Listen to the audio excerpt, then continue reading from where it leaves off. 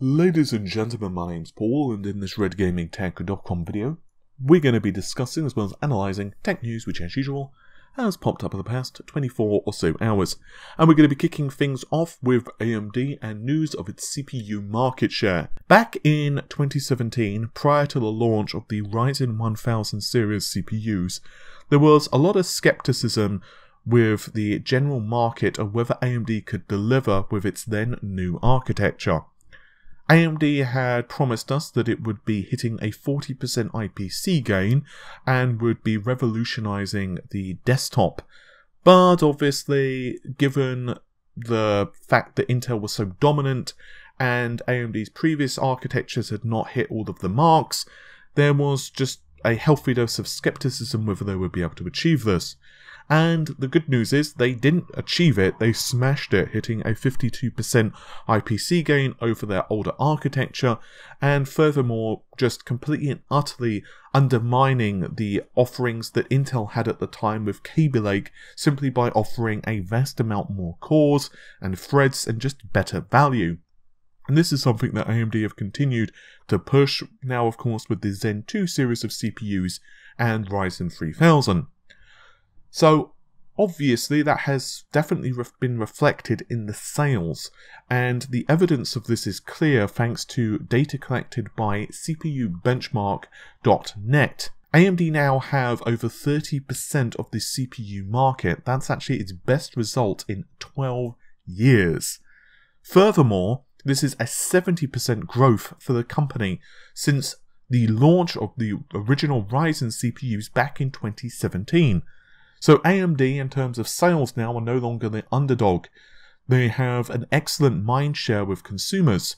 There is, however, a big asterisk here, and that is that CPUbenchmark.net, as you can probably guess from the name, is a benchmark website. It is a website run by Passmark, and this is data that is then collected by the application you run on your system, and then displays those results publicly. So, the reason this is important, of course, is because enthusiasts tend to run those applications. Enthusiasts are curious what happens with their new graphics card and CPU combination with Firestrike, and what happens with Cinebench. You get the idea by now. And it's not necessarily something that the average person is going to necessarily want to know or care about. What they care about is Office 365 installed, do my emails work, and do all of my other applications that I know and care about run?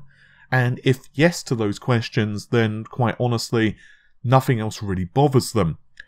But obviously, this is not the only data that we've got that AMD are doing extremely well with the enthusiasts. This data is actually backed up by mindfactory.de and their sales reports. Back in September of this year, we actually see the German retailer point out that the Ryzen architecture has an 81% relative market share with its sales, which is, well, staggering. In fact, it's increased further since the launch of the Ryzen 3000 series back in July. And obviously one of the things we've seen recently is AMD are doing its darndest to get CPUs to the marketplace, which is obviously reflecting this data. So this is great news for us as enthusiasts, and it obviously will impact the average individual as well, particularly now that many more companies are starting to offer AMD-based products. But the reason I'm happy about this, to be honest, is that it does reflect that people don't necessarily care about the brand. All they care about is getting the best price/performance for the money. It also means that Intel are being forced to counter. We'll get into some Intel stuff in just a moment. But we obviously saw just yesterday that there was a leaked benchmark of an i3 CPU. It's 4 cores, 8 threads, and it is going to be an i3 CPU with hyperthreading. Now, this is awesome for us as customers. Think about it this way. An i7 7700K is essentially the same as an i3 now. And that means that Intel are being forced to quickly reevaluate how it offers its products, which is obviously thanks to AMD.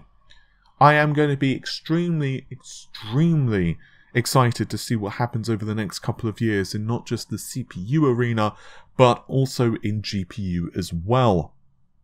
And in somewhat related news, we have a couple of Intel pieces, the first of which was discovered by Momomo, and it seems to indicate the release date of Comet Lake. So according to the slide posted, assuming it's accurate, we can see that in the end of December this year we have prod, and no, it's not people randomly coming up to you in the street and bodging you with their finger. Instead, this means that we have Comet Lake hitting production at the end of December. It looks like maybe the 51st or the 52nd week of the year. And then of course we can see that this is continuing through January, February and March, with RTS coming essentially the end of February. So realistically, this means that we're going to be seeing the Comet Lake series from Intel hitting store shelves at the end of February, potentially early March next year. So that means for the next 5 to 6-ish months, let's say 5 months, given it's already the 12th as I'm recording this, we will not have Comet Lake, and AMD basically have free reign with the Ryzen 3000 series. And it's going to be very fascinating to see when AMD launch Zen 3 as well, and the Ryzen 4000 series. Obviously, with the Ryzen 3000 series, it was the 7th of July, 7/7/2019, which I leaked back in the day, and obviously AMD stuck to that with Navi as well.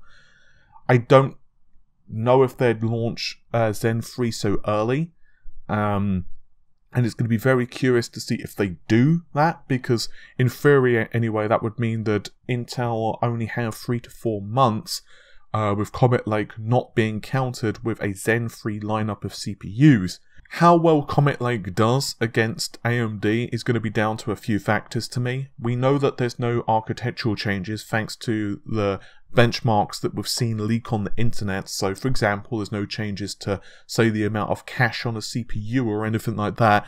So it's really going to come down to what clock frequencies they can squeeze out of a 10-core part. To be fair, looking at Cascade Lake and reports that it's hitting 5 GHz with only liquid cooling, it's possible that Intel could squeeze 5 GHz out of a 10-core chip with all core, maybe. We'll have to wait on that one. That's what I've heard from a couple of people, that the clock frequencies are going to be higher for Comet Lake, but at the end of the day, I want to see just how much they manage to squeeze out of it. And the second thing, of course, is the pricing. And the third is also how they decide to separate the different offerings. I think that enabling hyper-threading across all of the SKUs is the minimum that they can do. I'd also like to see much better overclocking support across all of the SKUs as well.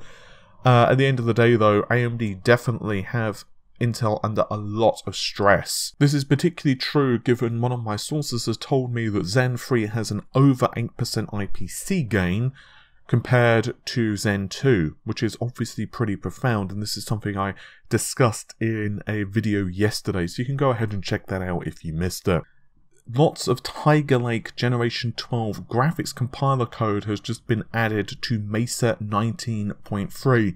There's still several weeks before the window of 19.3 is over with, before it can ship, which obviously is going to take place in December. So we still technically have more time for Generation 12 stuff to be added to it.